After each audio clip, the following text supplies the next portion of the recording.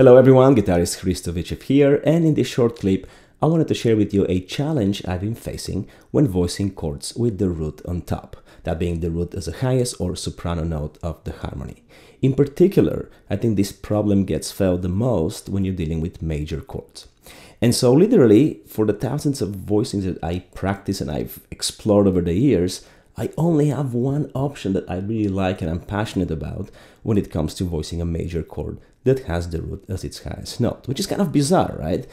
So I'm going to show this to you right now, and I would encourage all of you guys to share with me the stuff that you've discovered, the stuff that you use when that relationship comes up in music.